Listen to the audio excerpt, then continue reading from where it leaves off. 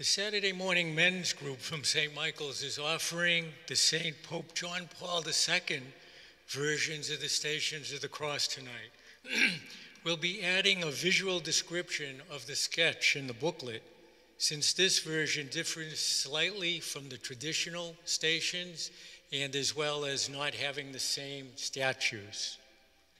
Pope John Paul wrote on the Christian meaning of human suffering that we gradually hear Christ's answer to the question of the why of human suffering as we become sharers ourselves in the suffering of Christ. Let us all stand and join in singing number 128, Led by the Spirit, number 128.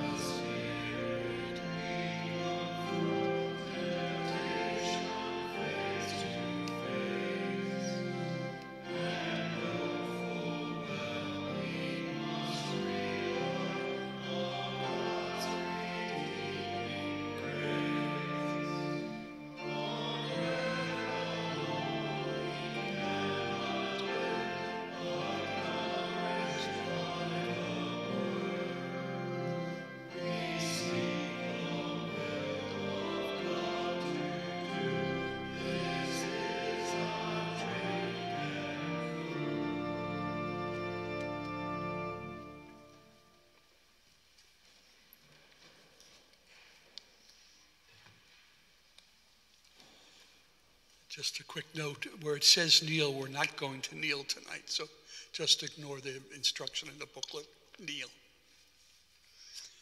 The first station, the agony of Jesus in the Garden of Olives.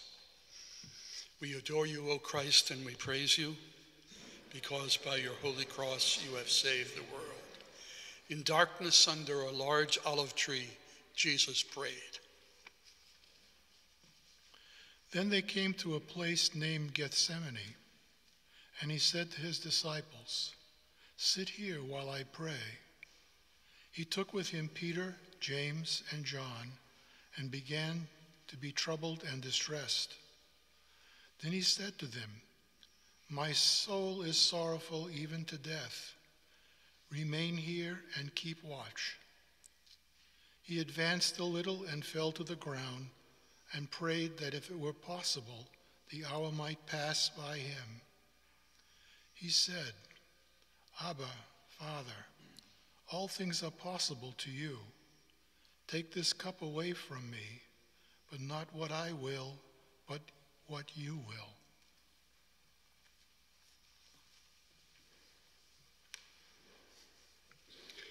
Jesus felt sorrow and dread over what lay ahead of him. He prayed for the burden to be lifted and the cross to be removed, but only if the Father willed it so.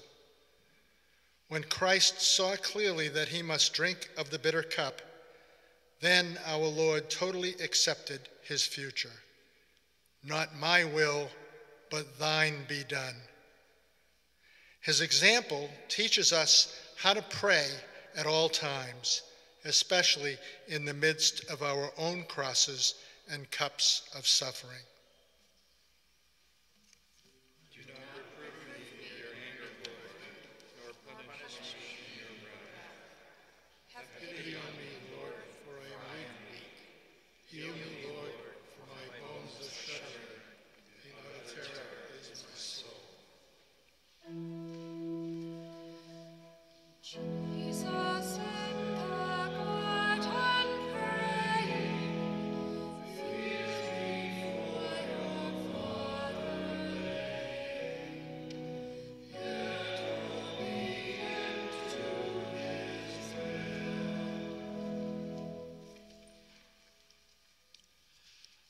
The second station, the betrayal and arrest of Jesus. We adore you, O Christ, and we praise you. By the holy cross you have saved the world. Swords drawn, fists clenched, hands embraced, then grabbing to arrest. Judas, one of the 12, arrived accompanied by a crowd with swords and clubs, who had come from the chief priests, the scribes, and the elders. His betrayer had arranged a signal to them by saying, "The man I shall kiss is the one. Arrest him and lead him away securely." He came and immediately went over to him and said, "Rabbi," and he kissed him. At this they laid hands on him and arrested him.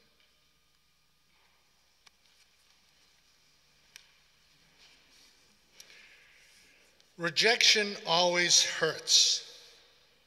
It tears at our self-esteem and leaves us doubting our own worth. Even the turning down of a simple invitation can wound us. Betrayal, especially by a friend, hurts even more. Jesus had prayed all night before selecting his 12 apostles, including Judas. Judas had also been his companion for 3 years, hearing the Lord's words and observing his miraculous deeds. Now he betrays his Savior with a kiss, and for but a few dollars. Remembering Jesus' hurt and pain in the garden can help us deal with those times when we feel rejected and betrayed.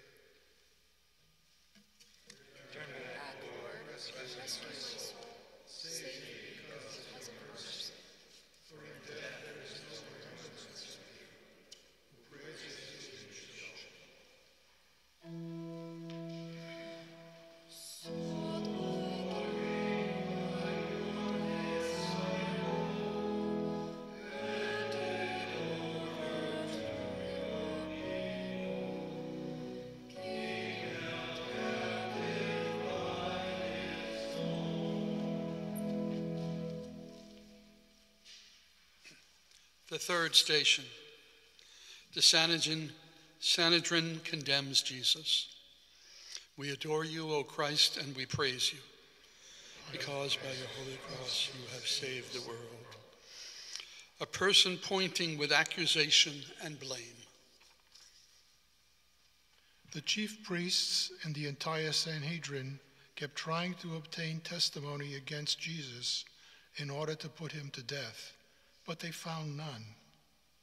The high priest rose before the assembly and questioned Jesus, saying, "Have you no answer? What are these men testifying against you?" But he was silent and answered nothing. Again the high priest asked him, and he said to him, "Are you the Messiah, the Son of the Blessed One?" Then Jesus answered, "I am, and you will see the Son of Man seated at the right hand of power and coming with the clouds of heaven." At that the high priest tore his garments and said, "What further need have we of witnesses?"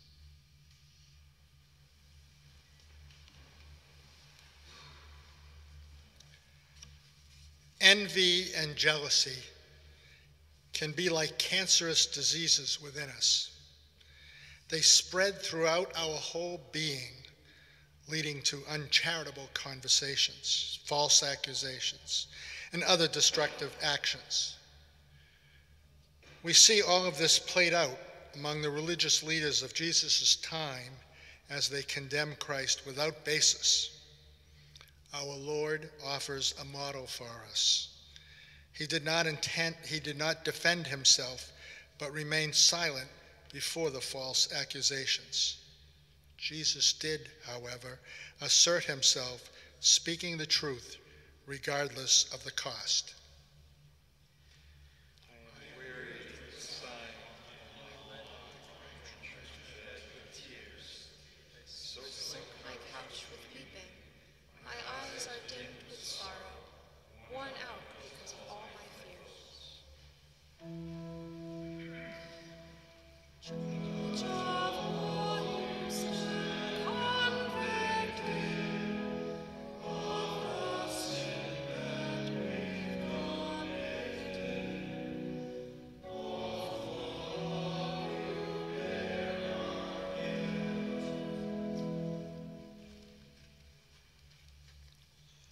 The fourth station, Peter denies Jesus. We adore you, O Christ, and we praise you, because by your holy cross you have saved the world. The sight and sound of the crowing rooster acknowledging Peter's denial. While Peter was below in the courtyard, one of the high priest's maids came along.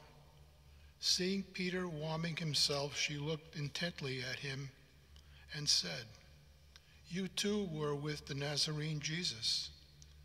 But he denied it, saying, "I neither know nor understand what you are talking about."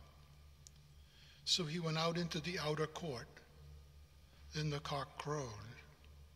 The maid saw him and began to say to bystanders, "This man is one of them." Once again he denied it. A little later, the bystanders said to Peter once more, "Surely you are one of them, for you too are a Galilean." He began to curse and swear, "I do not know this man about who you are talking." And immediately a cock crowed the second time. Then Peter remembered the word that Jesus had said to him, "Before the cock crows twice, you will deny me 3 times." He broke down and wept.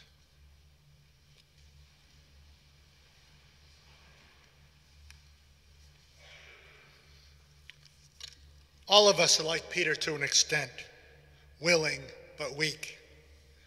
We make resolutions but don't keep them. We try to start a new life but slip back again into a way of darkness.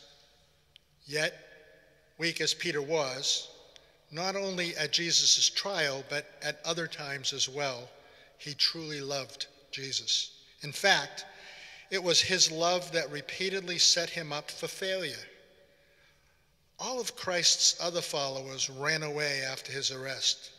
Peter, however, followed along into the courtyard, only there to see his weakness take over. Almost immediately, he wept because of what he had done. A few short days afterward, Jesus would take this weak but loving follower and make him head of the church, supplying him with divine strength to overcome his human weakness. The Lord has heard the sound of my weeping.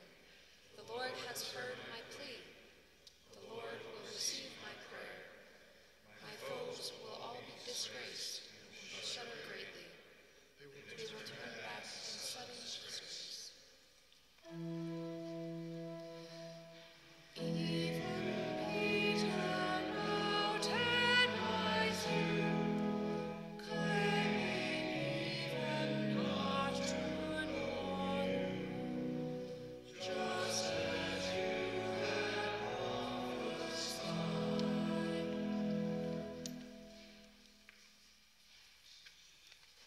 The fifth station, Pilate condemns Jesus to the cross. We adore you, O Christ, and we praise you, because by your holy cross you have saved the world. Distorted, angry faces shouting, "Crucify him, crucify him." As soon as morning came, the chief priests with the elders and the scribes, that is, the whole Sanhedrin, held a council. They bound Jesus, led him away, and handed him over to Pilate. Now on the occasion of the feast, he used to release to them one prisoner whom they requested. A man called Barabbas was then in prison, along with the rebels who had committed murder in a rebellion. The crowd came forward and began to ask him to do for them as he was accustomed. Pilate answered, "Do you want me to release to you the king of the Jews?" For he knew that it was out of envy that the chief priests had handed him over. But the chief priests stirred up the crowd to have him release Barabbas for them instead. Pilate again said to them in reply, "Then what do you want me to do with this man you call the king of the Jews?" They shouted again, "Crucify him." Pilate said to him, "Why? What evil has he done?" They only shouted the louder, "Crucify him." So Pilate, wishing to satisfy the crowd, released Barabbas to them, and after he had Jesus scourged, handed him over to be crucified.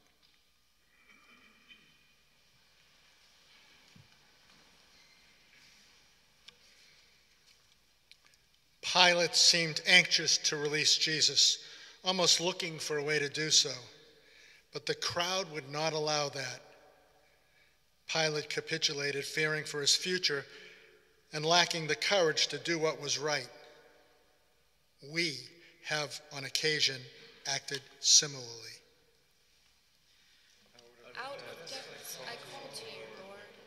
Lord, hear my cry. May your ears be attentive to your cry for mercy. If you, Lord, keep account of sins, Lord, who can stand? But with you is forgiveness, and so you are revered.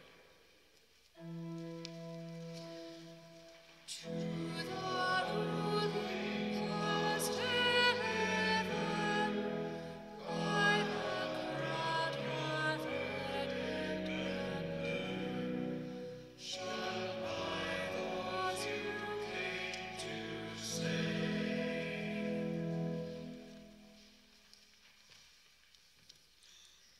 The sixth station. Jesus is scourged and crowned with thorns. We adore you, O Christ, and we praise you, because by your holy cross you have saved the world. Long vines with sharp thorns braided into a crown. Then Pilate took Jesus and had him scourged, and the soldiers wove a crown out of thorns and placed it on his head, and clothed him in a purple cloak. And they came to him and said, "Hail, King of the Jews!" And they struck him repeatedly.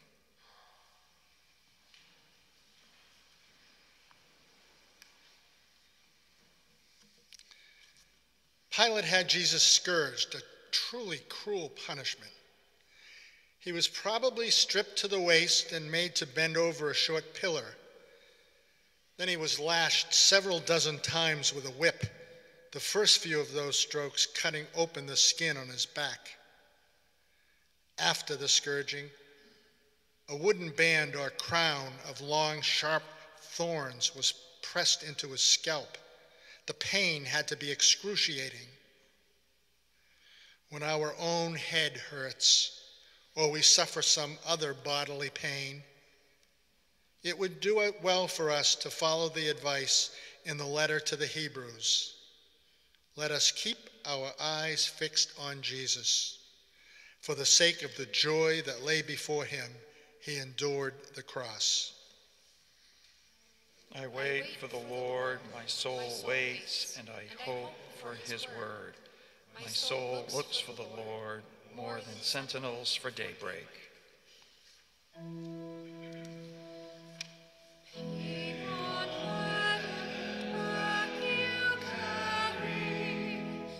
May we trust but briefly tarry, pondering now what love will do.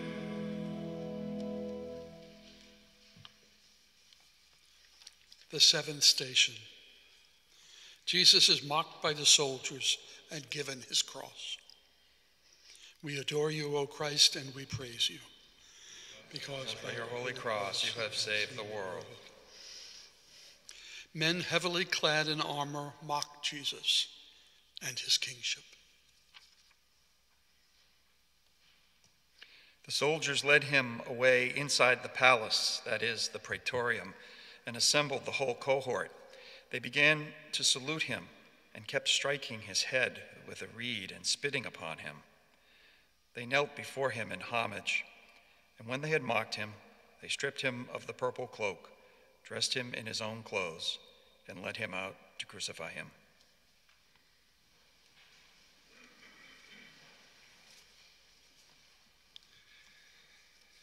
Jesus is King of Kings and Lord of Lords.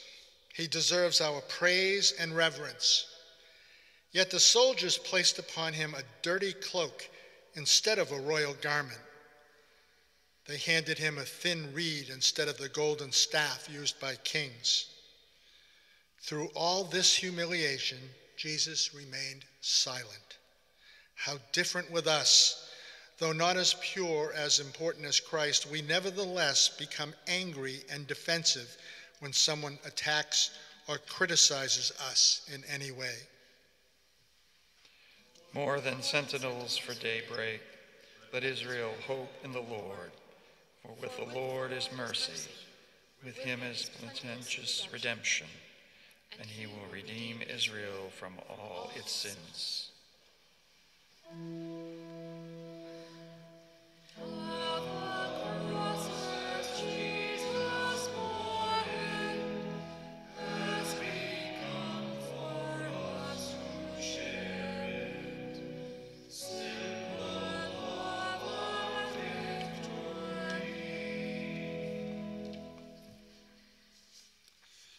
The eighth station.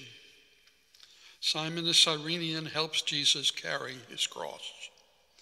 We adore you, O Christ, and we praise you. Because by your holy cross you have saved the world. The hand of Simon the Cyrenian feels for a place on the thick wooden beam to help lift the cross.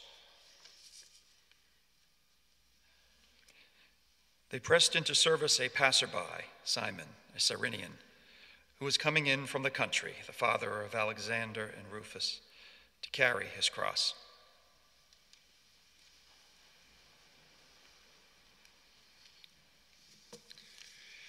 Those in charge of Jesus' crucifixion compelled Simon of Cyrene to help carry the Lord's cross.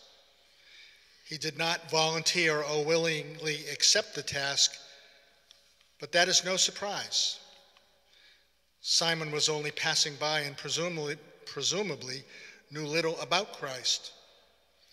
We, on the other hand, do know Jesus, and we have heard his words about the necessity of taking up our own crosses each day and walking in his footsteps. What is our response? Must we be pressed to carry our crosses, be they big or small, or do we accept them willingly? Because I kept silent, my bones wasted away. I groaned all day long, for day and night your hand was heavy upon me. My strength withered as in dry summer heat. Then I declared my sin to you. My guilt I did not hide. I said, I confessed my transgression to the Lord, and you took away the guilt of my sin.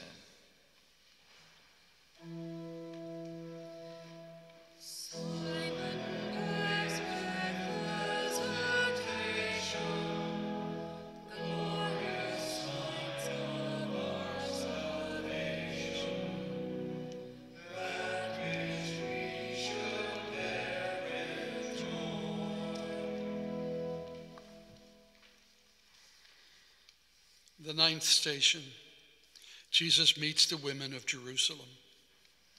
We adore you, O Christ, and we praise you. Because by your holy cross you have saved the world. Faces of women, veiled, mourning, and weeping.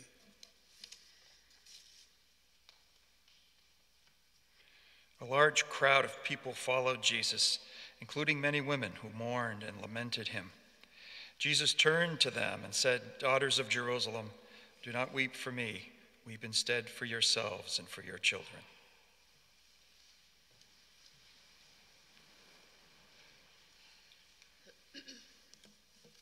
Compassion means, literally, to suffer with someone. Empathy means to feel with them. These women displayed both qualities as they accompanied Jesus, so bruised and disfigured, on this sorrowful journey through the streets of Jerusalem. We imitate their example when we listen with love to another's troubles, hold another's hand by a hospital bed, or embrace another who is grieving. Lord, do not punish me in your anger, In your wrath, do not chastise me. Your arrows have sunk deep in me. Your hand has come down upon me.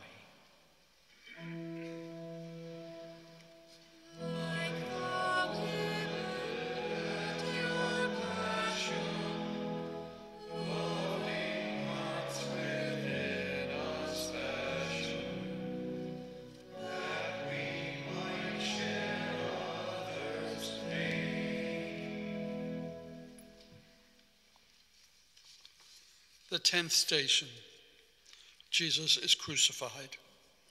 We adore you, O Christ, and we praise you.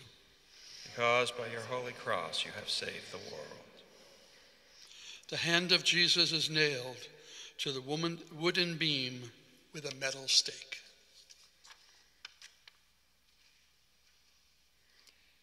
They brought him to the place of Golgotha, which is translated place of the skull. They gave him wine drugged with myrrh, but he did not take it. Then they crucified him and divided his garments by casting lots for them to see what each should take.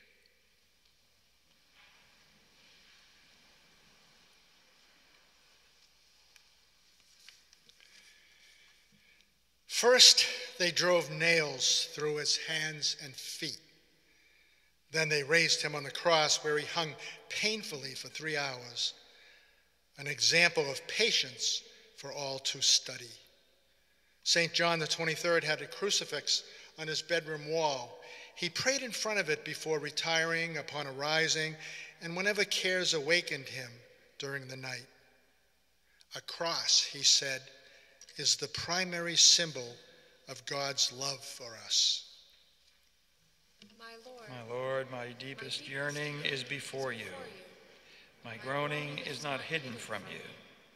My heart shudders, my strength forsakes me. The very light of my eyes has failed. Friends and companions shun my disease. My neighbors stand far off.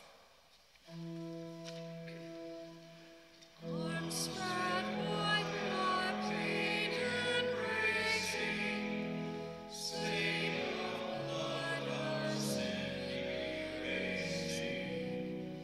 Long and fast your mercy near. The 11th station, Jesus promises paradise to the penitent criminal. We adore you, O Christ, and we praise you. The fingers of Jesus' nailed hand reaching out to the repentant thief. When they came to the place called the Skull, they crucified him and the criminals there, one on his right, the other on his left. Now one of the criminals hanging there reviled Jesus, saying, "Are you not the Messiah? Save yourself and us." The other, however, rebuking him, said in reply, "Have you no fear of God? For you are subject to the same condemnation. And indeed, we have been condemned justly, for the sentence we received corresponds to our crimes, but this man has done nothing criminal." Then he said, "Jesus, remember me when you come into your kingdom." He replied to them, "Amen, I say to you, today you will be with me in paradise."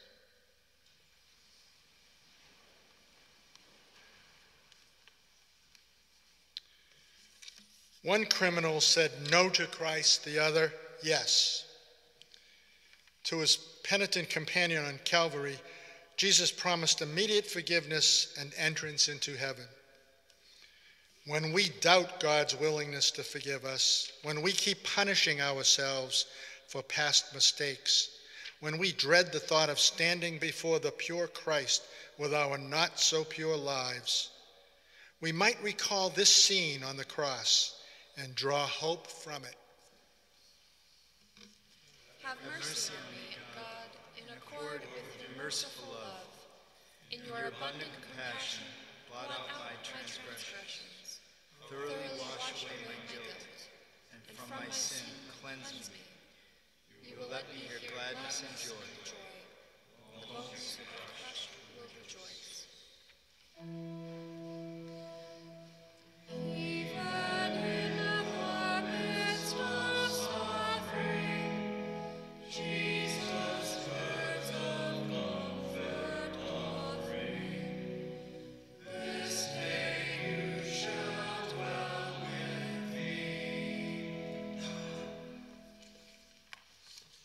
12th station. Jesus speaks to his mother and to his disciple. We adore you, O Christ, and we praise you, because by your holy cross you have saved the world. Hands embracing and holding each other. Standing by the cross of Jesus were his mother and his mother's sister, Mary, the wife of Clopas, and Mary of Magdala. When Jesus saw his mother and the disciple there whom he loved, he said to his mother, "Woman, behold your son." Then he said to the disciple, "Behold your mother." And from that hour, the disciple took her into his home.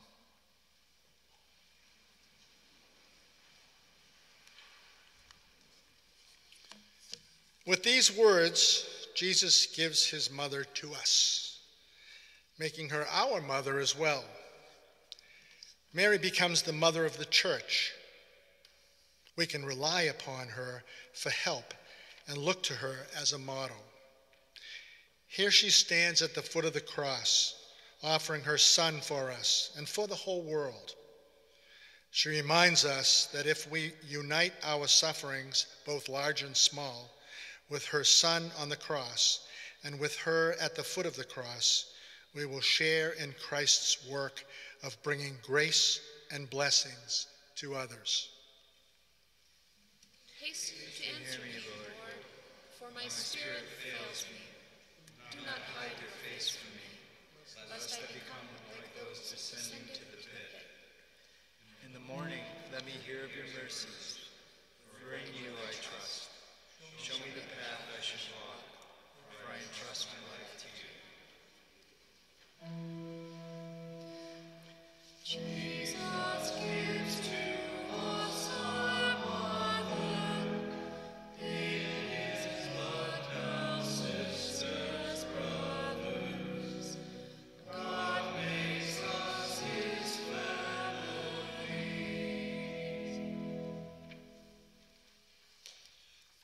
The 13th station. Jesus dies on the cross. We adore you, O Christ, and we praise you. By your holy cross, you have saved the world. The silhouette of 3 crosses on the hill of Calvary. At noon, darkness came over the whole land until 3 p.m. And at 3 o'clock, Jesus cried out in a loud voice, "Allah, Allah, lema sabachthani," which is translated, my God, why have you forsaken me?" Some of the bystanders who heard it said, "Look, he is calling Elijah." One of them ran, soaked a sponge with wine, put it on a reed, and gave it to him to drink, saying, "Wait, let us see if Elijah comes to take him down."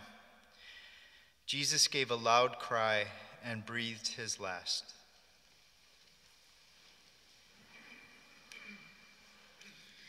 Indeed, let us kneel for a moment in prayerful remembrance.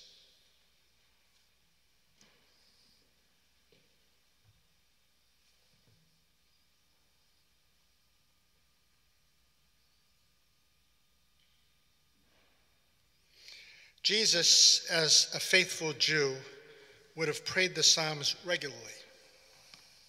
It is no surprise then that these words from Psalm 22 are on his lips during the intense agony of his last moments.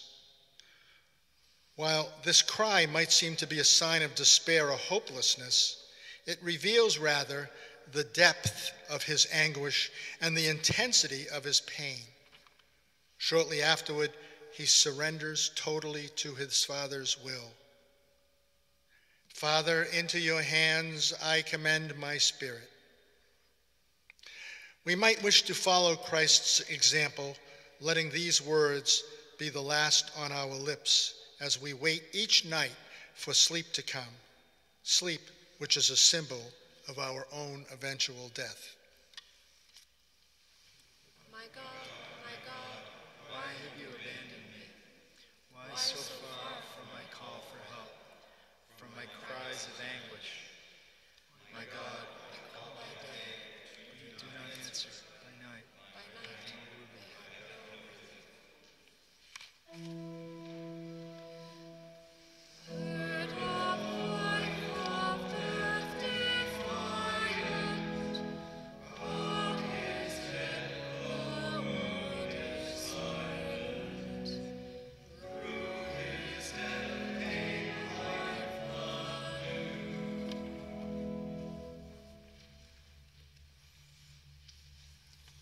The 14th station, the burial of Jesus.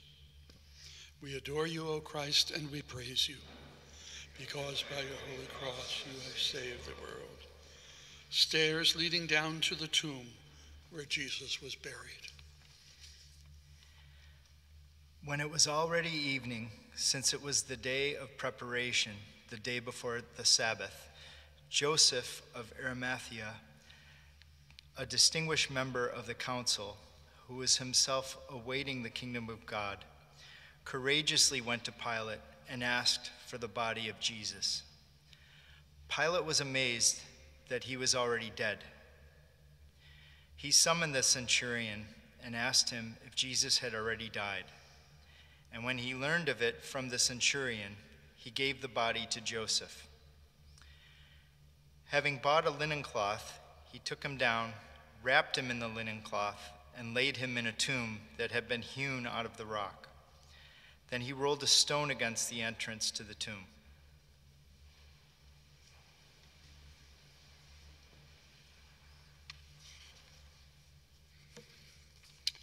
Starting on Good Friday, the church enters into a brief period of silent grief, a time of mourning that looks with hope to the joy of the resurrection that will be proclaimed and celebrated at the Easter Vigil. We grieve in much the same way when someone we love dies. There are tears and sorrow, of course, but rays of hope and belief in a later reunion bring us comfort, understanding, and strength. My soul rests in God alone, from whom comes my salvation. God alone is my rock and my salvation, my fortress. I shall never fall. My soul be at rest in God alone, from whom comes my hope.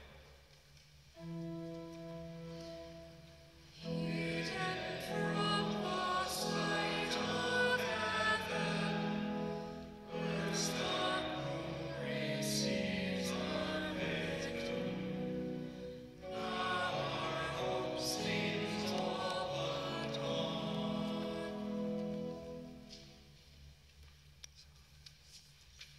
The 15th station, Jesus rises from the dead. We adore you, O Christ, and we praise you. By your holy cross you have saved the world. An angel, a sign of God's presence. When the Sabbath was over, Mary Magdalene, Mary the mother of James, and Salome bought spices so that they might go and anoint him. Very early, when the sun had risen, on the first day of the week, they came to the tomb. They were saying to one another, "Who will roll back the stone for us from the entrance to the tomb?" When they looked up, they saw that the stone had been rolled back. It was very large. On entering the tomb, they saw a young man sitting on the right side, clothed in a white robe, and they were utterly amazed.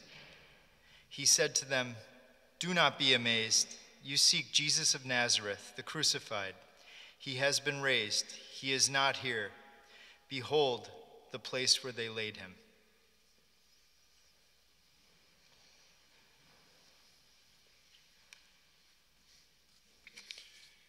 After the cross comes the crown. After 3 days of mourning and waiting, the church celebrates Jesus' resurrection. He is victorious. The light of the world has conquered darkness. The way, the truth, and the life have overcome death.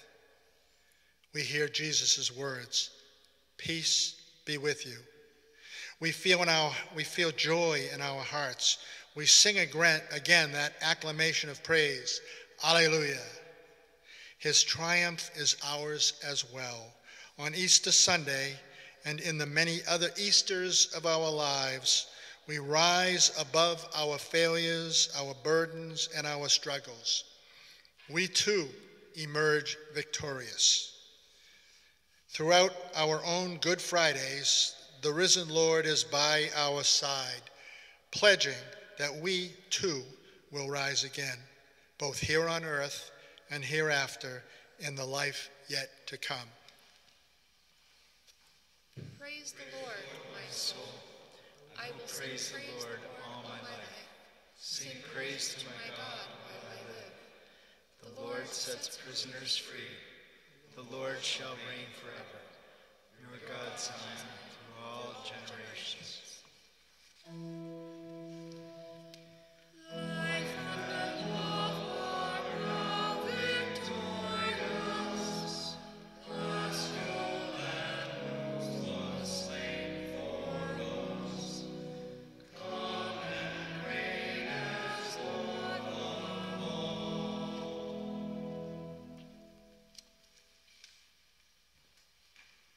Our closing hymn is number 717, Lift High the Cross, number 717.